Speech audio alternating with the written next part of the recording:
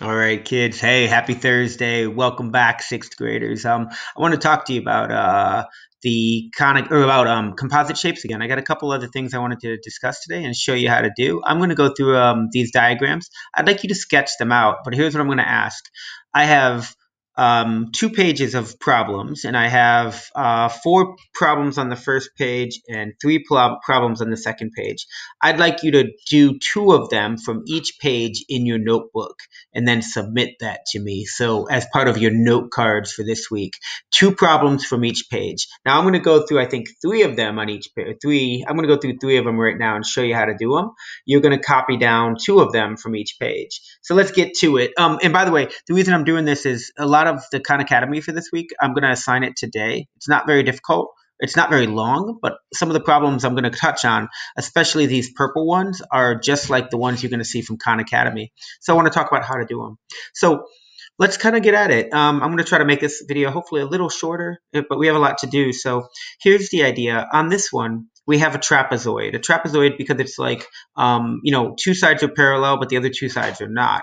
But what we're going to do is break this into parts. And to break it into parts, you see here there's a rectangle, and here there's a triangle. So what I'm going to do is draw this line to separate the triangle, right? So that's the triangle. That's a right angle right there. And what we're going to do is say, well, that 20 represents the entire length of this bottom shape. Now the problem is, in order for me to find a triangle, what I really need to do is know what's happening right here on this length, right? That's what I need, and that's what I don't have. But to find that, and we're going to, like I said, we're going to go pretty quick.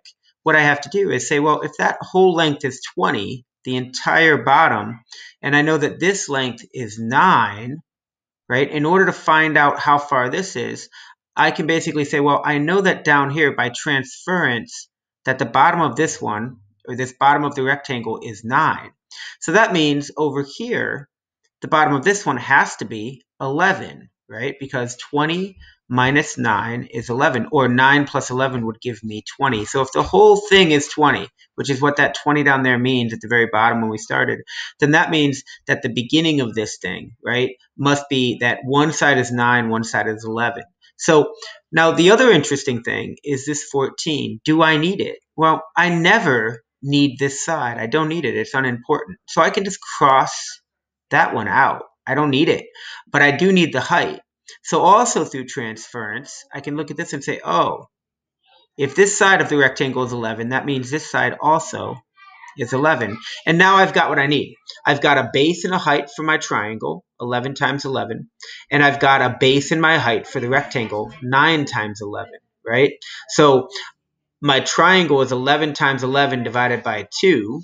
My rectangle is 9 times 11, and I add them together. And we've talked about that, so I'm not going to go through all the calculations there, but think about how to find those missing sides. So there you go. That's one problem. Next problem. Take a look at this one. This is some weird combination of a triangle, a trapezoid, a rectangle. There's lots of ways to break this up. But essentially what we want to do is talk about this triangle that's setting within right here. That's the one we want to look at. How do we figure out what that is, right? And one way to think about that triangle is to say, well, I don't see any dimensions on it, none at all. Nothing jumps out at me. So what I need to do is figure out this one and that one. Now think about it for a moment. I know that this whole side is 5, and I know this partial side right here is 2. So if those 2 add up, like if that one's 2 right there, that means the rest of this vertical line must equal 5 when I add them up. So like for instance, and I'm going to do this. I'm going to connect this here. That 2 by transference would also be here. So if that's 2, it means the upper part of this must be 3. I'm going to try to write it over. So the reason that's 3 and 2 is because the entire side from top to bottom must equal 5, right? Because of this number right here. So because of this number, this 5, it means all of that must equal 5. And that's 3 plus 2. And that 2 is there because of transference over here. Okay, so that's how this works. Now the same thing is true of this second line, the one we don't know, this one, the height of that triangle, or you could say the base of that triangle. Now once again, what are the numbers I know? Well, I know that that 5 right up there is also going to be along this side. So if this entire length is 9, and I know through transference that this thing is 5, right? Then I know that the other side of this straight line must be 4, right? 5 plus 4 equals 9. And if that's 4, then this kind of question mark right there, or that little thing right there, is got to also be 4. So these are pretty small. I know they're pretty small. But what I'm trying to get you to understand is that you can kind of use this idea of transference. And I don't know if I can, let me see if I can erase this. Oh, that's funny. It makes the whole thing gone. That's not all that helpful. The whole idea of transference tells me that, like we can figure all of this out now. So now what do? Well, my square right here is 5 by 5. So the area of this, right, the area of that equals 5 times 5, right? The area of this part, right, equals 2 times 4. Remember, we only have to do the base and the height. So this area equals 2 times 4, or 4 times 2, so that's 8. This one's 25. And the area of this one, the triangle, equals the base times the height, 4 times 3 divided by 2. So here, my area equals 4 times 3 divided by 2. Okay, does that all make sense? Pretty cool, right? And then, so that's the second one. That's complicated, but you're going to see one like that on Khan. So take a look at that again. Take a look at that again and see if you can figure out. I'm going to show you one more here. On this one, I have these little symbols. Do you see the symbol? That line and that line? What that means is that those two are exactly the same. Okay? And we're going to talk about what that's important, because what that means is that the line, if those two are exactly the same as each other, those two lines mean they're the same, that means that I can also draw this dotted line here and know that each of those triangles, the one on this side and the one on that side, are the same. They're equal. They're just a reflection of one another. So if 15 is going from this edge all the way to this edge, right? Then I know that, and I know that this down here is 5. That means I know that the line in between here, this has got to be 5. And that means that these two also have to be equal, because those are equal. It means that this has to be 5. And this also has to be 5. And the reason that is because 15 into those three parts, if they're all equal, and I know they're equal because of this whole thing, these two triangles being the same, right? Then I know that they're all 5. And now what do I know about the height of this last triangle over here? Well, I know through transference that it's going to be 6, right? So now I can find the areas. The area of the middle square, which is a little tricky. I know there's a lot going on here. The area of the middle square is 5 times 6. The area of this triangle right here is also, look at the base and the height, also 5 times 6, but you got to divide by 2. So area equals 5 times 6 divided by 2, right? And the area of the last triangle is exactly the same as that. So the area over here is the same as it was over there. We have 5 as the base and 6 as the height. So the area of this side is 5 times 6 divided by 2. Now, I know these look complicated, but what we're really looking at is, can you start to transfer things across a form? Okay, I'm going to pause this for a second and then come right back for the second page. Like magic. Did you guys see that? I'm in a new place. Look at that. Brand new place. I just move locations. I can just it's like Star Trek. I just fade in from one place and fade into another. So now I'm in my sunroom. So you like that? Just pause, new space, new space, new space. No, they needed that dining room that I was sitting in, so I had to like pause it and move over here. All right, so back to this thing. We're gonna not worry about this one now. We did more like that before, so we'll wait on that one. That one's an interesting one, but we can wait on it. I want to show you at least one more on the second page. So on the second page, we're going to look at a couple of these, maybe two more. I'm going to try to wrap this up pretty quick, but let's take a look at how this one works. Once again, these are in Khan Academy. The purple ones are from Khan. I'm just kind of playing with them, like showing you now.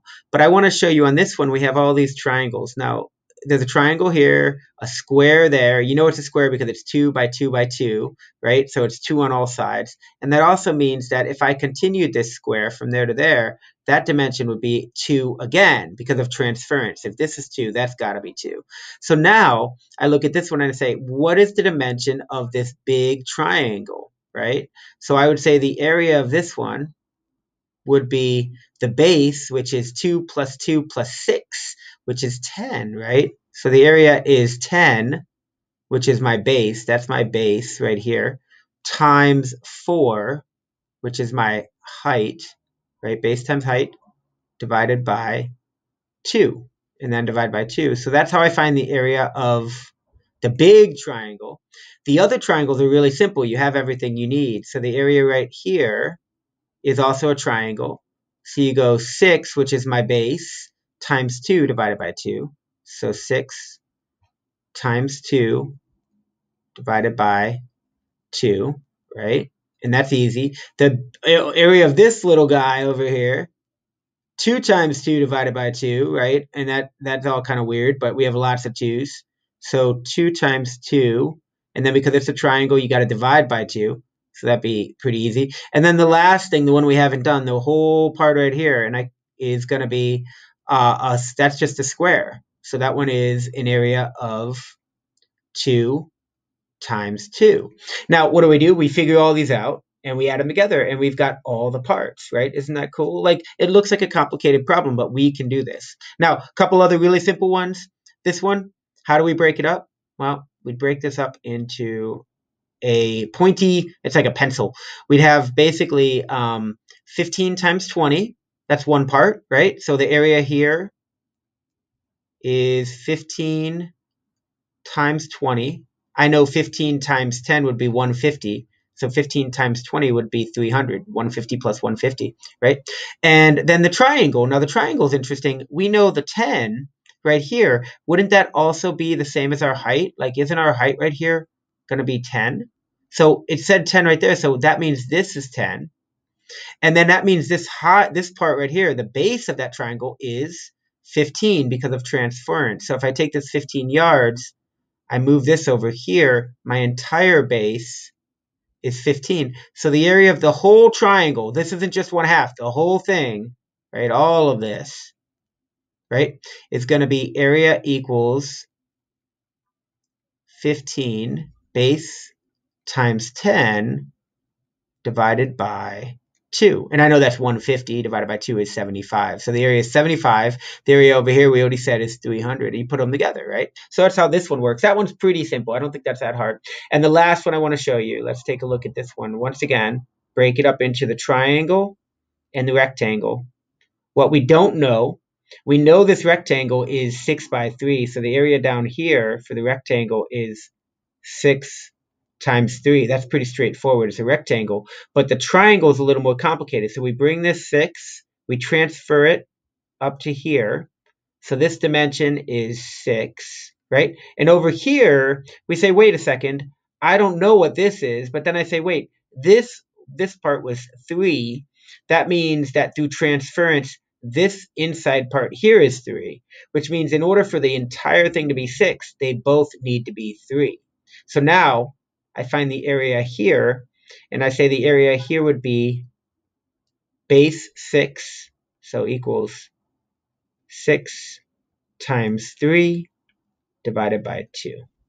Okay, so, and we figure it out, and we solve it. And your job, pick 2 from each page, 2 from this page, 2 from this page, and just copy it down in your notes, okay? So you have it there, so you see it, because once you watch the video, it's gone. That's why I'd like you to get 2 of those copied in your notes. Put them into your note cards for this week. Call it practice, right? Just or call it Thursday note card. So what's today? 5/13 on Thursday.